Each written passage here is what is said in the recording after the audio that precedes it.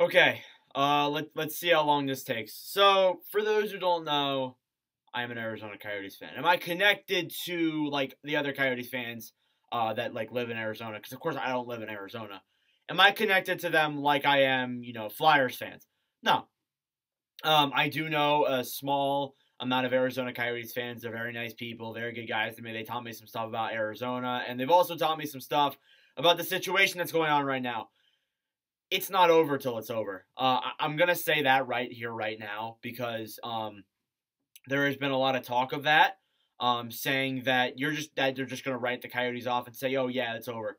Yes, this is a huge blow. I'm not gonna deny that, and I'm not gonna deny that it is over. That it isn't over either, because there are still a lot of options that the Coyotes could go to. Now, are they as ideal as Tempe? No. But there's still some ideal options because really what Arizona was going for here was because Tempe was right near Phoenix. If they attracted enough attention, and as well as that too, especially if they had a good team, which it was looking like they were going to. They were trending in that direction. They have been for a while. I keep openly saying that. Then yes, I believe they really could have drawn in a lot of attention, made a ton of revenue for the city. And they very well could have won this too, because the city council unanimously voted 7-0 on this. 7-0. And that's insane. We haven't seen that in any NHL like team or arena discussion in a long time. There's always been someone that's been against it, but no, every single council member was all for this idea. And then when it came to the campaign of getting the people to vote, Coyotes didn't do enough. They simply didn't. They put $250,000 towards their voting yes campaign, including putting executives going door to door to help support the campaign. And as well as that too, the opposing side, aka the people who said no, put $2 million towards it. And honestly, I can't think of a suitable reason why anybody would want to say no besides people who didn't know the facts outright. I can't think of anybody who would even be against this idea because it wasn't taking away taxpaying dollars. It wasn't. If it was, then there was that argument 100%. There isn't any other issues that I can really think of. You're building on top of a landfill. The only other problem that I could really think of was that, of course, the owner of our team, Alex Morello, has a history with gambling and casinos. And yes, that is the only justifiable take that I could have with this arena plan. Saying that, oh, Morello has a history of gambling and all this and that will bring bad things to our city. Yeah, that's an argument. But everything else is dumb. And from what I've seen on Twitter and just going through social media and what people have told me, it's 100% the voters that voted no definitely lied to most of the people that said or that reply that voted. So, and most of the people that voted no were all above 65 years old. So, and I've seen these comments saying, oh, you're 65, you're going to die soon anyways, what does it matter? That's not cool. Coyotes fans, you got to hold yourself to a higher standard. I was susceptible to that, but you got to hold yourself to a higher standard, 100%, because there isn't a lot of us, But, yeah, so Clayton Keller, too, and this is another situation that I'm really worried about. Clayton Keller's father came out on Twitter saying that Keller will not play for the Coyotes to start the season, and that is a huge blow. That is I cannot even exemplify how big of a blow that is. Mainly because one of the main reasons, I'm not going to say the main reason, one of the main reasons why I'm even invested in the Coyotes is solely Clayton Keller. I have a Clayton Keller jersey. I watched him score his first ever National Hockey League goal live. And yeah, him being gone too, especially with the season that he just had with us, is going to be brutal. And especially too, it is his father, and that's what I'm going to say. It is his father, and Keller could have a whole different opinion, but his father had said that, and I think his father is a close enough person to him that we could probably believe that it is going to happen. But the only question that I have is, are we going to trade him now? Is the decision that we're going to trade him. Now, that's kind of a discussion for another time, mainly because I want to focus on the Coyotes arena plan. And yes, it was rejected. It was unanimously rejected, and it really sucks. Because that had a lot of potential, but the Coyotes just didn't do what they needed to do. They didn't spend enough money, and it just keeps going back to that. Not spending enough money. And I honestly, and as a Coyotes fan, I feel so much sympathy for the other Coyotes fans.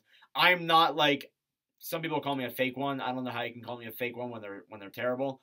But to the real Coyotes fans out there, I'm not saying you guys aren't real, but I feel bad for y'all. I really do. For those who live in Arizona, I really do feel bad for you because there is a growth. There really is, and I know it's been taking a lot of time for this team to develop, for this team to be good. And it seems like they've faced problems since they first got into the NHL with the John Chayka stuff, the stuff about ASU and all the Glendale, like the low attendance for years and just being a bad team altogether. The numerous coaches, GMs, and owners we've gone through. It feels like that this team has not really had a fair shot. And I honestly do really feel bad for them. I really do. And it's heartbreaking too because I gotten people ask me, gotten people DM me saying, "Are you going to root for this team if they move to Houston or if they move to Salt Lake City or if they move to Kansas City?" I have seen, and I'm not going to say my official answer because honestly, I wouldn't believe it's real. I won't believe it's real until I see it be real. Get it be real, but like what I've seen is seeing people say that they would root for the team. And that sucks too, because as I was going to go to, there is a growing development program there in Arizona. You got the junior Coyotes. You have a girls program that attracts over 300 hockey players. And they play internationally too. So it's not like something that you could just easily lose and be like, oh yeah, it's fine. That's huge. That will kill hockey in Arizona. Especially if that career or if that path is gone, if that club is gone. That is not good. And if the Coyotes do relocate, it is a domino effect that keeps continuously falling, and multiple things that the Coyotes have helped grown or even support will probably diminish, which really stinks because there are some good programs down there in Arizona that really are helping out with this team and with this city. But it just really sucks that this arena plan didn't go through. Now, there are other options. As I was going to say, there are plenty of other options that they could go to. Now, I don't live in Arizona, so of course I'm not going to know everywhere. But there's definitely more than one option, and they do have some they do supposedly may have some backup plans, even though Xavier went on to, or whatever the CEO's last name is, went on to, and was looking like he was visibly shook. After the voting was no, and I got to be honest with you, that really did hurt to see, and it really makes me kind of worried. And as well as that too, it was announced today that they will be playing in Mullet next year, so they're going to be a team next season, and probably will be until 24-25, or actually no, 25-26 potentially, mainly because of that contract they have with Mullet. I think they're going to ride this as long as they can. The NHL's not going to give up.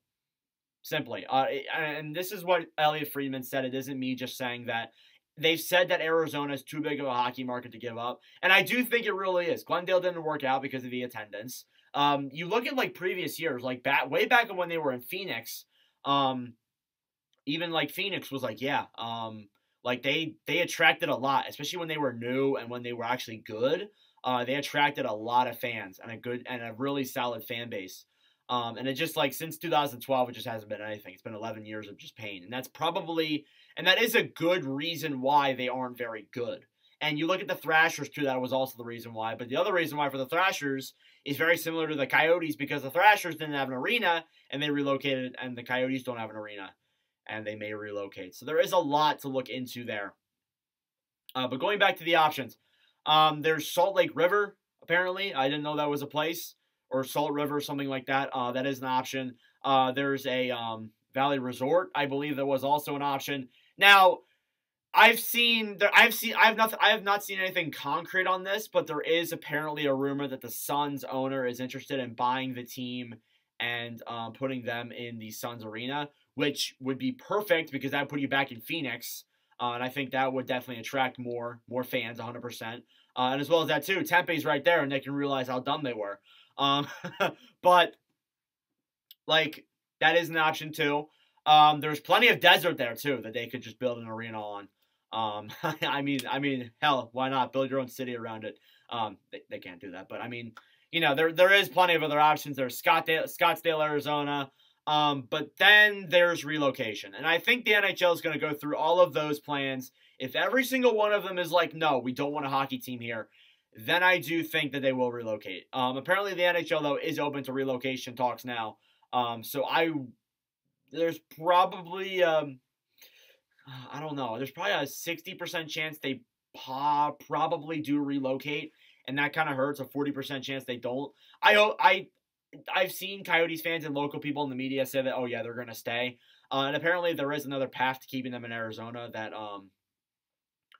Craig Morgan has not like specifically specified, which I would imagine we're gonna hear about that in the coming weeks and not months either. This isn't gonna be dragged out like the Tempe thing was. Like the Tempe proposal was announced literally a year ago, and it's just taking them up till now to do the vote.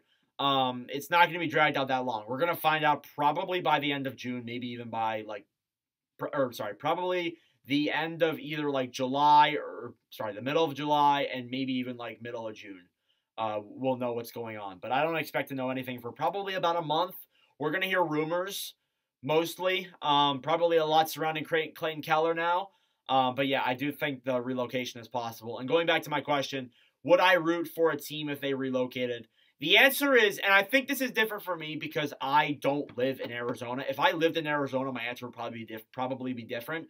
I'm going to say yes, but not at the level that I root for the Coyotes.